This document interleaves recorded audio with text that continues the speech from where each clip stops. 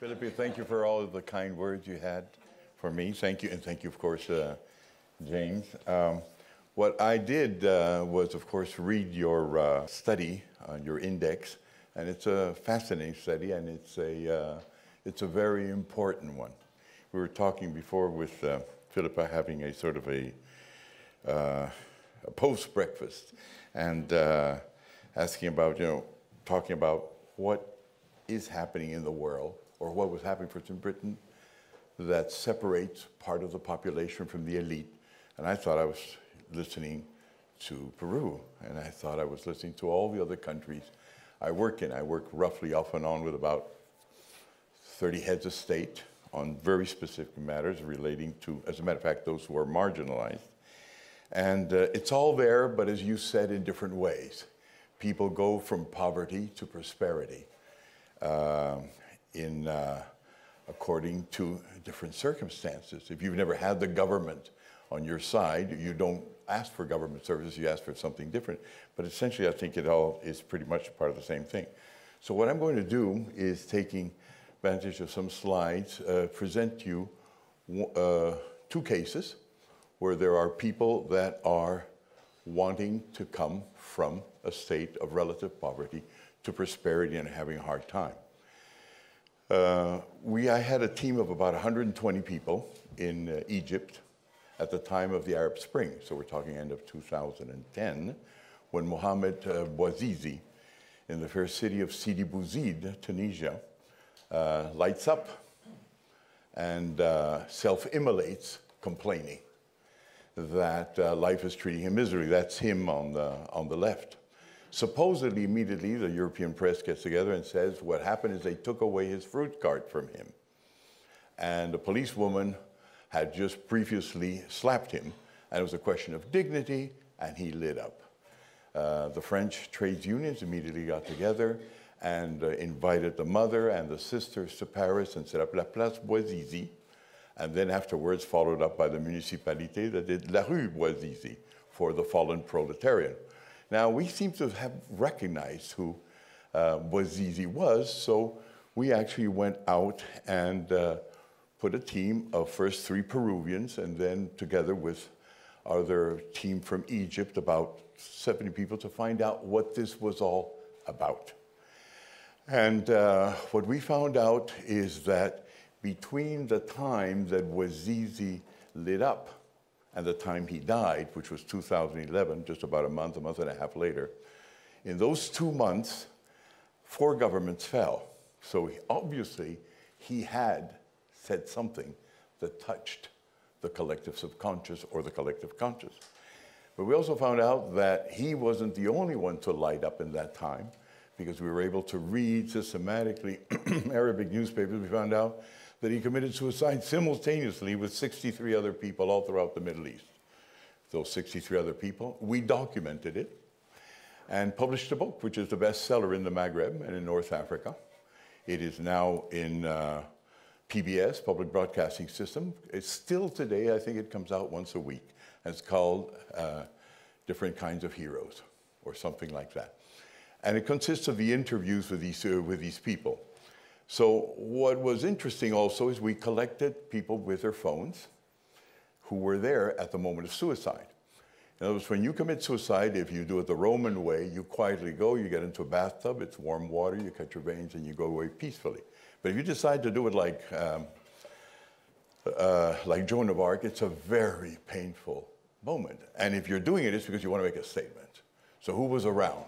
And there was a lot of people around as they shouted the reasons of why they took their life away, these 64 people. And we've got pretty much all the 64 recordings. And the recording of Mohamed Bouazizi was « Les pauvres ont aussi le droit de vendre et acheter ».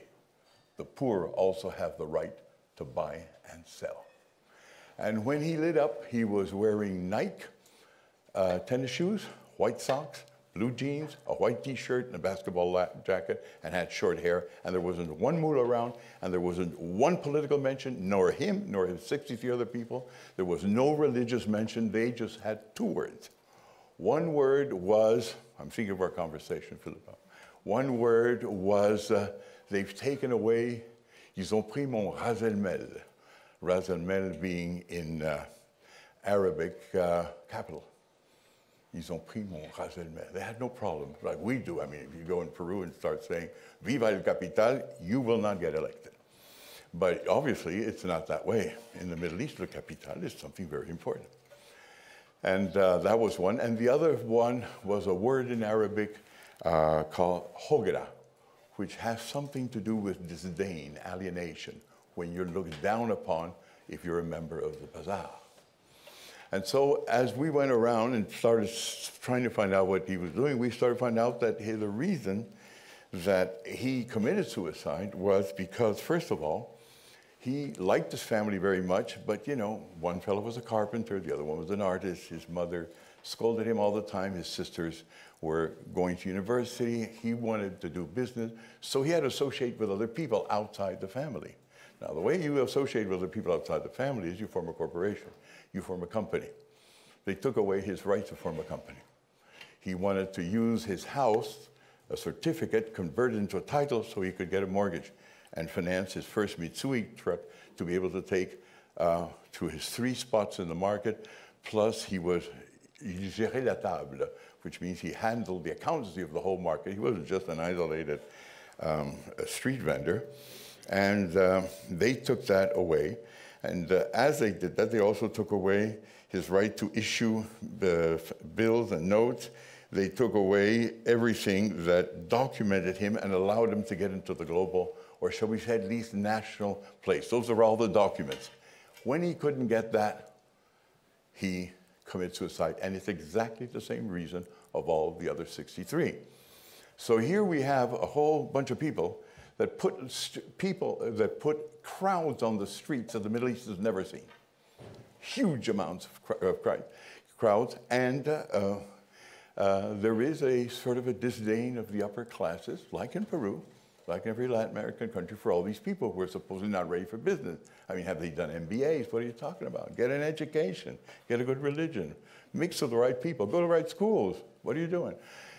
And so they forget that before you went to the right schools, by the time that you were taking Peruvian gold and knighting British pirates who took it away from all of us, you didn't need such a great education. People do enterprise. And once you do it well, then come the schools and other things. So the lesson that I would withdraw from that is that you have this apparatus is this. Yeah. I got 178 covers in colors all throughout the Middle East. And I did get the Telegraph, that was nice, the Financial Times, one article, but on the other ones they went on for ages. In the Middle East, it resounded. One head of state called me up and said, we have to talk about this. And he said, what is this about people not being paperized, not having the instruments to trade back and forth, not being able to get credit, not being able to use an asset to capitalize oneself? And I explained to the head of state, and I showed him, I will not mention who he is in the Middle East, where in his town people were actually congregating, and that 60, 70% of his population was in that same situation. And he said, mais c'est très important de Soto. We must meet with the rest of my cabinet, which we did. I mean, he had invited me over. And we were talking about this. One of his ministers picked up, the younger man among them, with a military stance like yours, James. And he walks up to the window and looks. And you know he's going to make a statement. When you're in politics, you know if somebody's looking out the window and ignoring the rest of you, he's about to make a statement. And he turns around and he says, Monsieur le Président, do you know what De Soto is telling us? He said, no. I said, he's telling us that the bazaar will save our country. You know, the small businessmen, you know, the micro-entrepreneurs isolated out there.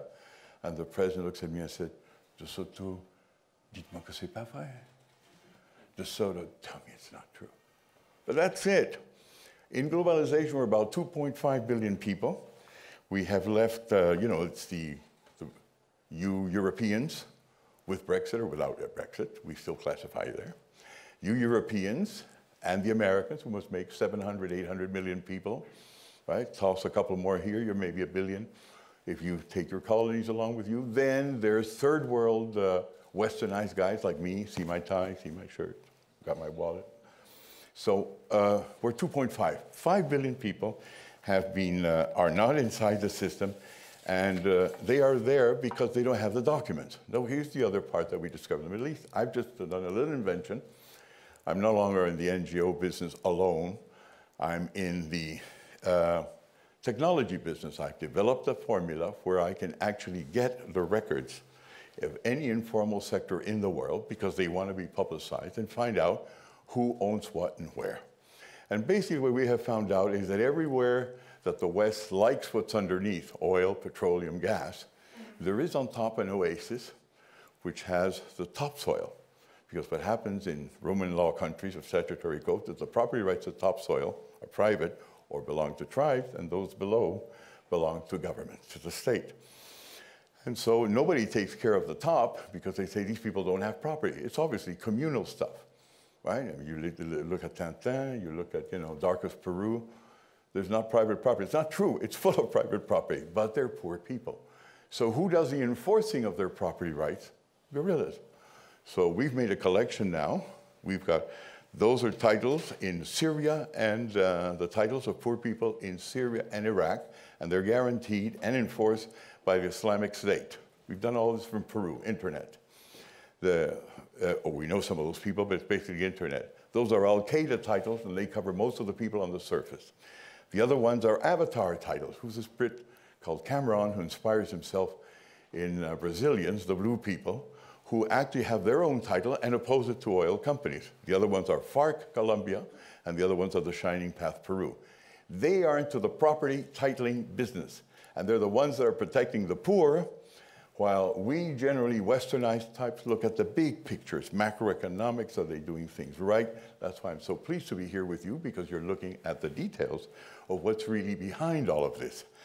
But the fact of the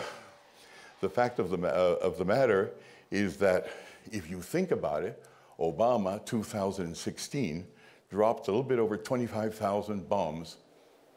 Just Obama, 27,000 bombs in 7 different countries. Now, when you drop bombs, you don't really know who you're hitting. When you title, you know who's there, and you can serve them directly. And that's why a whole bunch of guys with shaved heads, with long beards, are creaming the West as we go, as we continue. And they shouldn't. We should be taking care of those property titles. Now, the next thing that I think is important here is, let me talk to you about Peru. In Peru, we're a big mining country, but we have, of course, the Roman law. What's the Roman law? The Roman law in the old days, we're all victims of our past. You had a feudal system. You had, of course, also the, ¿cómo se llama? El sistema. The enclosures. Right, okay. That makes kind of more difficult to defend private property. So everybody's got their background. Our background is the Romans. The Romans realized that the metal was really deep inside, so they decided the topsoil was property law, and the bottom soil, or the subsurface soil, belonged to the state, sovereign, right? And the reason they also did that was because they wanted to get to the metals, and the other thing is they're the only ones who actually could do it, because that's what you did war for. You went, you beat Asterix and Obelix, you got some Brits that you vanquished as well, you took them in as slaves, and they dug 30, 40 meters below the ground, and then you had a metal industry, and you had a mining industry. And that's the way it stayed until today. So wherever you go in most of the world, everything goes in concessions. It's not like in my days, it was a film called Giant with James Dean, where some guy pumps oil, is bathed in black goo, and says, I'm a millionaire. You can't do that in a Roman law country, because everything that's subsoil is government. And so over time, what that has meant is that one ministry, called the Ministry of Energy and Mines of Peru, decides by finger who gets the concession. So when you're poor, you're there, you're doing a little bit of gold, you're doing a little bit of metals on the topsoil, you're doing a little bit of agriculture, and all of a sudden, rumble, rumble, rumble, it's Anglo-American, or rumble, rumble, rumble, with a Peruvian associate, of course. It's BRGM de la France, or rumble, rumble, rumble, now the Chinese coming in. And then you say, and what happens? And somebody says, I own your cellar. I'm going to start digging, and I need the surface. What you going to give me? So somebody says, well, you got nothing. That's about $8 an hectare. I'm going to give you a little bit of more nothing than usual, 12. Sounds like a good deal. And that's worked for 150 years. So far, so good. But then comes a time when all of a sudden, as soon as everything is in place, here are Peruvian Indians, and the boys with white skins and blue eyes move in with their 4x4s and their big machines. So it's like H.G. Wells in War of the Worlds, clump, clump, clump, they come into the country. And there's a shock. And everybody all of a sudden realizes that somehow or other, somebody got more than the rest. And of course, what was done is you buy real estate at local prices, which in Ayacucho, in Cajamarca, Peru, is nothing. You send the whole thing through a bilateral investment treaty that we have signed with the UK, with the US, with France. All the world has free trade agreements now between each other, bilateral. Unfortunately, we're not back to the most favored nation clause, but that's where it goes. And when the things in which both of us believe in. But you have this bilateral investment treaty, which means that you basically have a system which conforms the property title system in the local country to type of paper that the Securities Exchange Commission of the United States will recognize. That's the Securities Law of 1933, the Securities Law of 1934, and the Sarbanes-Oxley, which basically say, thanks to bilateral investment treaty, did you get a concession from government? No, they don't even ask that. The question is, are the interests of the investors or the interests of those who are going, of the bankers who are going to give you, on one hand, investment, and the other hand, loans guaranteed and safeguarded. And it's a very interesting way of asking every single question that also is in the property title, but at a level of which of its interest for the investors. In other words, the property title is nothing else than 16 questions that the SEC, Securities Exchange Commission, I don't know what the organization would be in Britain, Export Credit Guarantee Department, whatever it is, just ask another 25 questions, and that gives you security. That's the title. Because we're 7.5 billion people in the world, we don't know each other. You know, when I came in through, we came in through London Airport now, somebody said, Hernando de Soto, why does that sound? And I started explaining who I was, and after a while they just took my passport and said, look, I don't have time for you, just give me your passport. I want to see if you got a British visa. So basically my identity travels here, right? I go to the hotel, right, and they say, will you have enough money to pay for the incidentals? And I say, I want you to know, I know there's some Peruvians that have very bad reputation, but I'm not one of them. And I start saying, look, just show me your credit card. So at the end, all the things and documents that we have learned to be doing are safeguards. They are safe conducts. We have identities, we have entitlements, and those are the ones I carry around with me that allow me to go everywhere. 2.5 billion of us have that, and we can work on scale. And 5 billion don't have that. Okay, back to Peru. Back to Peru, what has happened is that all of a sudden, the place is full of what the Peruvians call illegal miners. Not so. They are actually all quite legal. They're just small scale. When somebody says, but wait a second, I've got the registry here of the Ministry of Energy and Mines. This indicates that these people have not been legalized yet. No, wait a second. At the time of the Spanish conquest, when there was a rebellion here, they gave them the title. At the time there was a hydroelectric plant to be built here, and we were going to flood the place up, we moved 1.5 million Peruvians from here to there. All right, what happened to them? We gave them titles. And everybody forget about those titles. The three gorgeous dams in China, all that, are not in the central system, so they don't count, but they are legal, and they are legitimate. So in the case of Peru, we've got 400,000 500,000 so-called informal miners. So we've started visiting them and found out that there's already forming 6 organizations. It's just beginning. So that's me in the center. Sorry, but I had to take this picture from elsewhere. I didn't want to make this an ego trip. 1, 2, 3, 4, 5, 6. My last meeting is in Puno, 10,000 people. 500,000 people, and they're starting to block the mines in Peru. Now, when I said they're blocking the mines in Peru, I find that they're doing the same thing in Nigeria. And they're starting to do the same thing in Mongolia. And they're starting to do the same thing here and there. The guys on the topsoil have all of a sudden realized that The guys that come in through your underground or subterranean can't get there unless they say yes. It's like as if you had that bottle of water and you say, I own the bottle and I got the water. And I say, yeah, but I own the cork on top. Now what are we going to do? And they're starting to find out that they're strong. And so they're blocked into the case of Peru, $800 billion of proven and probable reserves.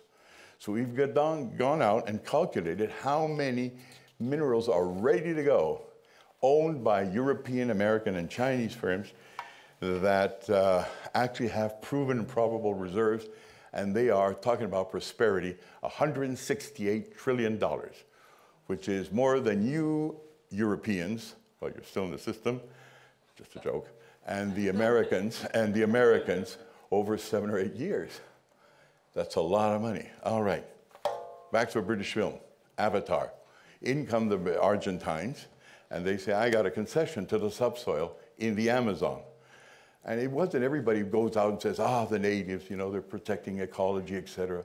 We shouldn't let them. No, they've got their own titles.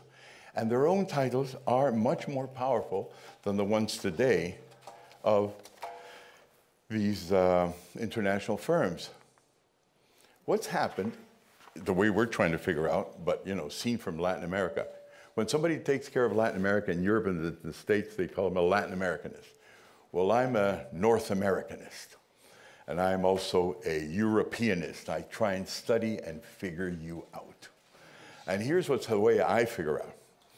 What happens is when you get somebody like my friend President Clinton becomes president, and he says, what do we do? So he hires Larry Summers, whom I debated just about 10 days ago in Kiev, and they take a guy who's popular with the bankers, and that handles Treasury.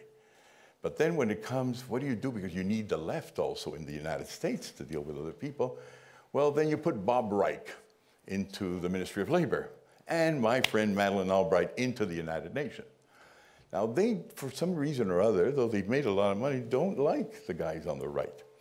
So they don't meet and form the Washington consensus. How do you get good money? How do you get, you know, stable currencies, et cetera? They go and they meet in Geneva. And certain parts of the United Nations, which as everybody knows, are crypto-communist. So, I joke.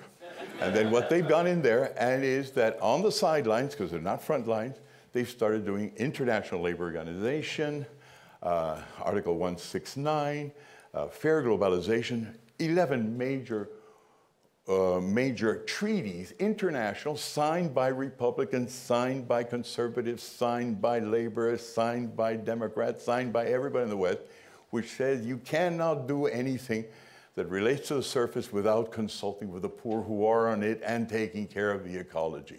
Absolutely reasonable. Well, time has passed, 30 years. We're not quite there 30 years, 29 years, and those things through twists and turns of recodification, reorganization, reinterpretation, have now gone all the way down to Ministry of Energy and Mines of Peru, and it is no longer right to consultation. They authorize or they deny, and they're blocking $800 billion worth of projects. So little people complaining about globalization is an international problem. And we are here sitting,